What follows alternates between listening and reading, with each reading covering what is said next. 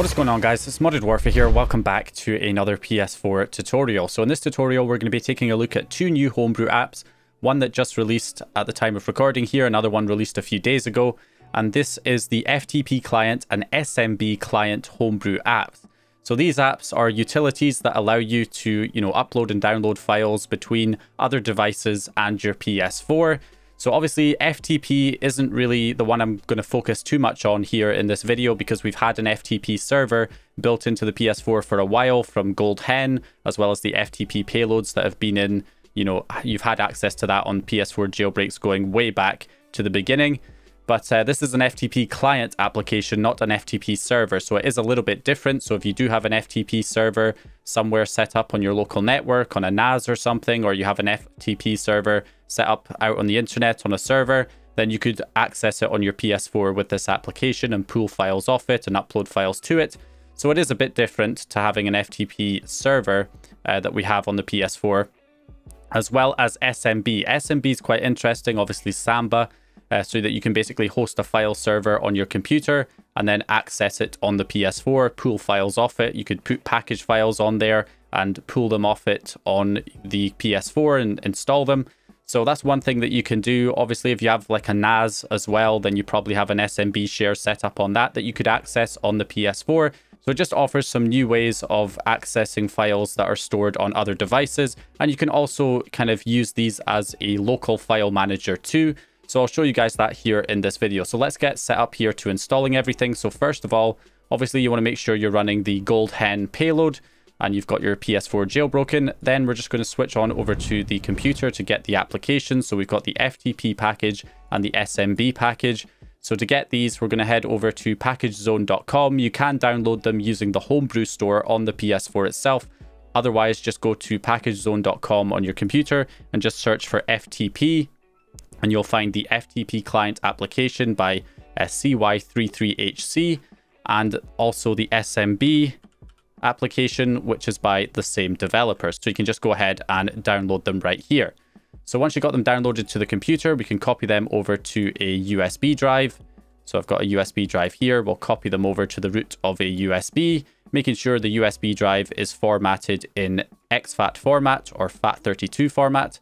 And then we can eject the drive and plug it into our PS4. Okay, so we'll switch back over here to the console. We'll go to Gold Hen, debug settings, package installer, and we're going to go ahead and install all to install the FTP Client app and the SMB Client. We'll take a look at the FTP one first. So if we head over here, you can see we've got both of them installed. So we're going to run the PS4 FTP Client. Now, both of these applications use the same front end, so it looks exactly the same here. Okay, so this is what the software looks like. You can see we've got site one, we've got multiple sites so that you can have multiple FTP servers to connect to. And you can have all the data saved. So we're going to go ahead and try and connect to my PS5 because I set up an FTP server on my PS5, my jailbreakable PS5 that is on 4.03, and it's running the FTP server elf file, so it should be running. So we're going to go ahead and try and connect to it here. So the IP address we're going to enter into site 1. There is no username or password required, and port number is 1337. So we'll see if that connects us up. So we head to connect. And okay, so it did not work. So for whatever reason, the PS5 FTP server cannot be accessed from here. That's a bit disappointing because I kind of wanted to show you the difference between, show you how similar the PS4's file system is to the PS5 side by side in these two windows. Would have been interesting, but unfortunately there seems to be something wrong there and it's not able to access the PS5 FTP server. The problem does not appear to be on the PS5's end because I can connect to the PS5's FTP server just fine with FileZilla on my computer, just not from here for some reason. But another thing that you can do with this, like I said, is use it as a local file manager just to copy files between different places on the hard drive or from the USB to the hard drive on the PS4, instead of reaching out to a server on another device. So the way you do that, of course, is you just run the FTP server in Gold Hen. In the server settings, you run the FTP server, and then you can use the FTP Client app to connect to it. And you can connect to it on the loopback address, which is just 127.0.0.1. So we can enter that right there. No username or password required. Of course, the port number is 2121 for Gold Hen's FTP. and then we can connect. And that's not going to want to... Okay, apparently I messed up the IP address. 0.0.1. There we go. Connect. And now we have access. So we can press R1 to switch between the two windows. So for example, if I wanted to copy a file from the USB to the hard drive, to the data folder on the hard drive, I can just go into the data folder on the left window and then press R1 to switch to the right window. And then here I can go to the mount directory, the USB directory, take one of the files by pressing square to select. And then once it's highlighted, we can press triangle and we can hit download. And we will always use this action, and we will continue. And then that will just copy it from the USB drive to this location on the hard drive. So if we take a look here, if we scroll down, you can see it has copied that file right there. I'll just delete it for now. So you can totally just use this as a regular file manager. Plus it also has the ability to connect to other FTP servers. So anyway, that's the basics of the FTP client application. Now we want to take a look at the SMB application, which is very similar.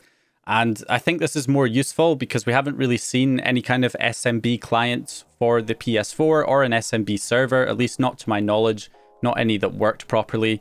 So this does have a few bugs. There's a few things that need to be fixed. And obviously this is early stages for this app, but I'm sure, you know, the kinks will be worked out eventually. But it's going to be pretty useful because with SMB, you can just share a folder on your computer, put a bunch of files in it, and, you know, any files that you want on the PS4, like package files or anything else, config files, you know, images you want to replace or anything like that, you can just drag and drop them into a folder on your computer and then access that folder remotely over the network with this application. Then you can just, you know, install those files or copy them somewhere on the PS4's hard drive. So yeah, pretty useful. So to set this up, if we switch over to our computer, obviously, if you already have something like a NAS setup, then, you know, you can just connect it to your existing SMB share on your NAS and access all the files there. But obviously, if you just have your computer like I do, then what you can do is just set up a folder. So we create a new folder here. Now, one issue that the system currently has, it doesn't seem to be able to handle shares where the folder that you're sharing is in multiple directories, because for some reason, the actual share length that it gives you to enter in the application is only so long. So if you have a really long file path to your share, it's not going to work right now. That's one of the issues. So in order to alleviate that problem, I'm just going to put the share on the root of the drive. So I'm just going to go into the C drive in my computer and just create a new folder in here called share. And we're going to go ahead and make this folder shareable on the network, which we can do by holding down the shift key, right clicking on the file and going to give access to and then specific people. If we select this option, we can then type in everyone as the people we want to share the connection with, the folder with. So we click add, and then we'll set the permission level to read and write. So I can, you know, remotely delete files and copy them and write files to that directory. So we're going to go ahead and click share, and then that will share it on the network. So you can see the path here to the share is the desktop /share. So we'll click done, and it is all good to go. So obviously I can create a shortcut of this share on the desktop now. So we'll go ahead and send to desktop shortcut. And there we go. We have share right here. And I can call this like PS4 share. So I do have two package files here. This is the OpenOrbis FTP or Orbis FTP. And of course, there is the Homebrew store. So if I want to install these, I'll just copy these package files onto the PS4 share folder or any other files that have some significance that you want your PS4 to have access to. You can just copy them into this folder. So one other thing we need to do is set up our network settings to allow a connection, because by default, the Windows firewall is going to try and block access to this share. And it's going to have password protected sharing enabled and stuff like that. So what you want to do is head on to the control panel on Windows, if you are doing this on a Windows system. And then obviously we're going to head into our network and internet settings, network and sharing center. And then we're going to go to change advanced sharing settings. Okay, so by default, you'll have file and printer sharing disabled. I think that needs to be enabled. So I'm going to turn that on, turn on file and printer sharing. And then we're going to go to all networks and turn off password protected sharing. So you want to do that and click Save Changes. I don't have the Save Changes option because I already have those settings applied. But once you apply those settings, you hit Save Changes and you're good to go. As for, security, obviously you're disabling password protected sharing. So anybody on your home network who has access to that share link can access it. But we're only sharing one folder on our computer. So, it's not like we're sharing access to the entire hard drive or anything, just one folder. So obviously just don't put anything that you don't want anybody to have access to in that folder and you'll be fine. So yeah, we should be good. So we got those files there in that folder. So if we switch back over to our console, to our SMB app on the PS4, we can just enter the IP address of our computer, 192.168.1.39, I think my computer's IP address is. Obviously, you can verify your computer's IP address. If we switch back over, you can just open up a command prompt window by typing in command prompt or CMD in the search bar, and then typing in ipconfig, and then you'll get your IP address right there. Or you can go to your Wi-Fi network, right click and go to properties, and then you'll find it right here, IPv4 address 192.168.1.39. So you can access it there too. So you enter the IP address in there, and then the share, of course, is just called share because that's the folder. We just called it share, and because it's on the root of a hard drive, I don't have to specify a larger path because it's just on the C drive and then the share folder. And then no username or password required because we disabled password protected sharing. And then we can hit connect, and there we go. We have connected. As you can see, those are the two package files right there.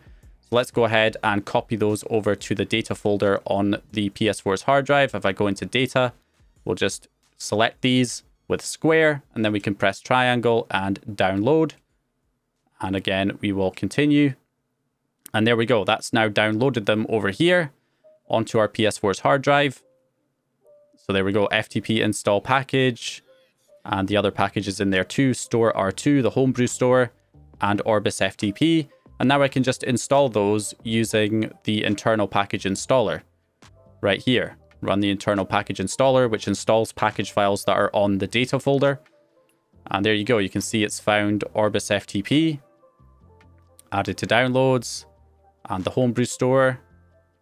And there we go, ready to use. Orbis FTP, Homebrew store have been installed. And obviously you can upload files to the PS4 in the same way. We just go to the left panel here and we select something like payloads. This contains a bunch of payloads for the payload guest application. So if I go ahead and select these payloads, I want to upload them to my computer. I can just press triangle and then select upload.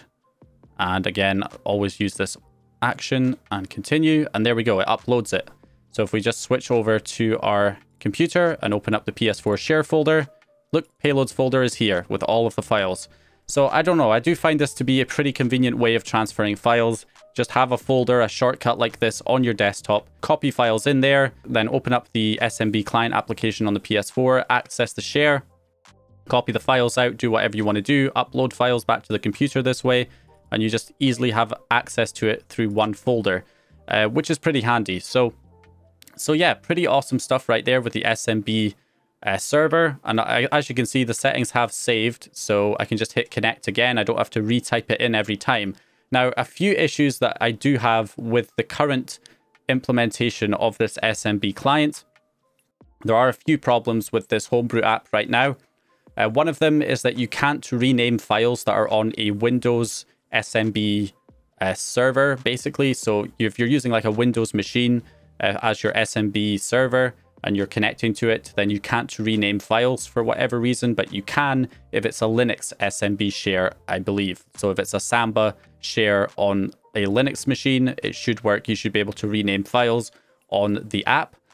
So that's one issue. Another issue is that the host has to be an IP address, which I take a bit of an issue with because, of course, if you have a dynamic IP, like, your IP address on your computer set up using DHCP, which will automatically change the IP address every now and then it does mean you'll have to come in here and change the IP address every time it changes on your computer, if your computer's hosting the share.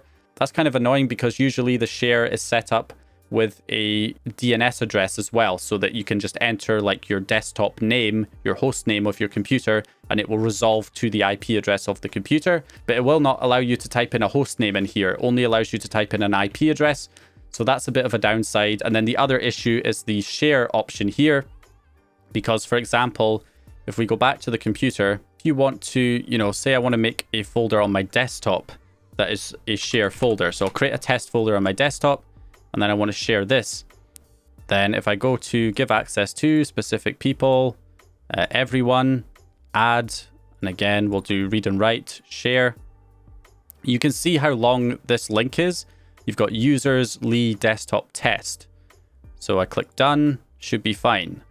If I switch back over again to the console and I try and connect to that share, as you can see, I've got test entered right here. If I hit connect, failed, timed out. It cannot find the test folder. So it's like, okay, do I have to enter the whole thing? So theoretically, this would be the link because we already have the IP address entered. So, and that is case sensitive, all set correctly. Users, Lee, desktop, test. So we try that. And then if we try and connect, you can see it's still timing out. It's not recognizing it. And when I go back to the share, it's cut off. So it's like it's not entering that full path into the share path for some reason. So that's one issue that it currently has. So if you are going to do a share, I would recommend just creating a new folder on the root of your hard drive on your computer so that you don't have a long file path to enter for the share. And then theoretically, it should work. As it did with mine when I did that. And then you can just create a shortcut to that folder somewhere more convenient on your computer that you can access. So that's what we've got there, SMB and FTP client applications. Obviously, there are still some issues, but still pretty handy that we now have this as an option for the PS4. So hope you guys enjoyed this video or found the information useful. This might be my last video before Christmas. So if it is, then I hope you guys have a happy Christmas and a happy new year. And I'll hopefully see you guys in the next one.